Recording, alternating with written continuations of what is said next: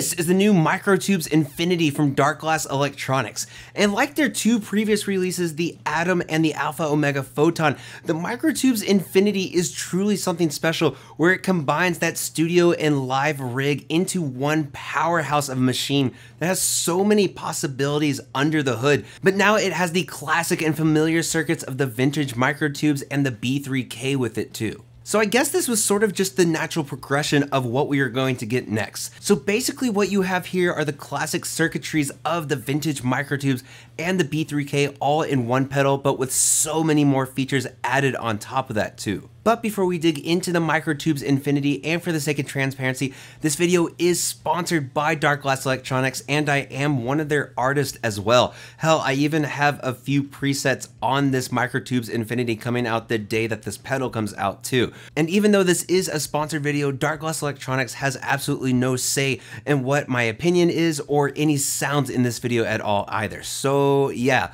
let's just jump right into it.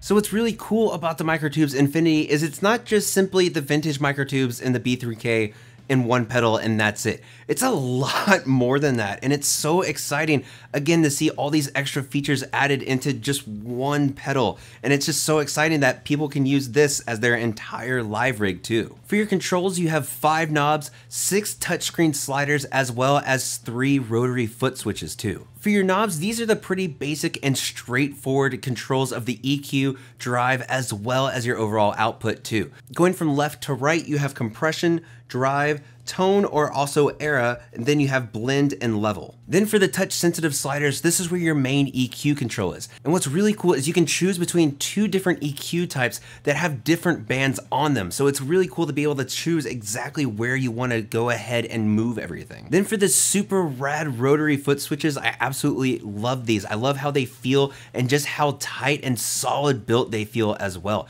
And it's also just super satisfying to twist them.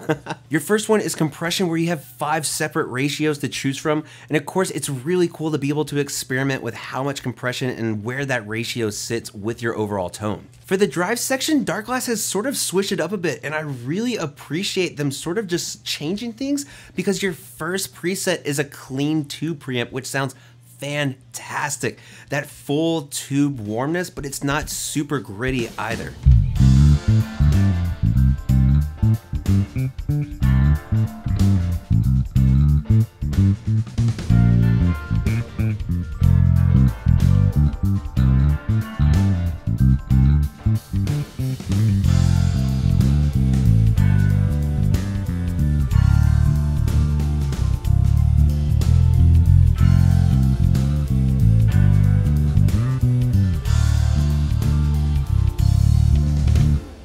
Then your next drive options are the vintage Microtubes, B3K, then a super awesome vintage Microtubes multiband, as well as the B3K multiband. And then the final foot switch is for your cab IRs, where you're able to go into the Darkglass Suite app either on your computer or on your phone and choose between so many different cabs and mic placements too. And then on top of that, you have your DI out on the side with your ground lift switch for noise, your input jack, auxiliary in, headphone volume, your headphone input, your left and right balanced output, then your power in, as well as MIDI in and USB too. There is a lot of things that you're able to really accomplish. There's really so many different possibilities with the Microtubes Infinity and the different ways that you're able to use it too. And it's so much fun, but for some people, I bet it is kind of a steep learning curve, but there's so many things that you're able to achieve with this one box.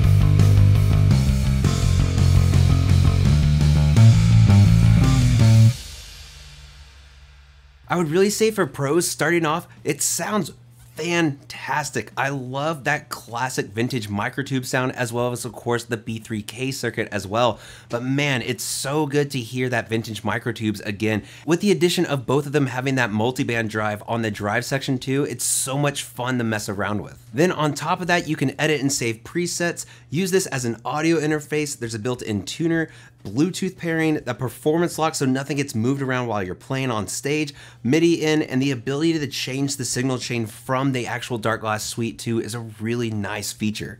But the Microtubes Infinity isn't perfect, but that's okay. I feel that there's a lot of really great positives about this. It's just, of course, not perfect because really nothing is. Again, I think one of the biggest cons is probably the potential learning curve that a lot of people might experience just because there is so much to take in. But again, once you really start figuring out and playing around and messing with everything, it's so intuitive and so useful in so many different situations too. There's also no effects loop. I feel like this is something that's been brought up since the Atom first came out, and while I understand using the same chassis for different pedals, it would have been really nice to have the addition of an effects loop. And then finally, while you're able to have 6 presets, basically A, B, C, D, E, F, you're only able to access those first 3 from the pedal itself. To access those other 3s, you need to do it either by MIDI or USB. And while this isn't a huge deal, I just wish there was an easier option that you would be able to choose D, E, and F on top of that too from just the pedal. And so overall, the Microtubes Infinity is a great addition to the new lineup of pedals from Darkglass.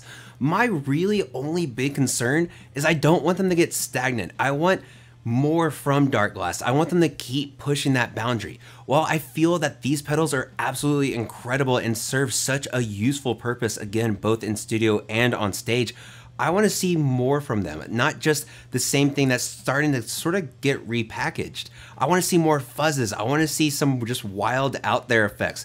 And while I love stuff like the Exponent 500, I want to see more expansion onto that as well.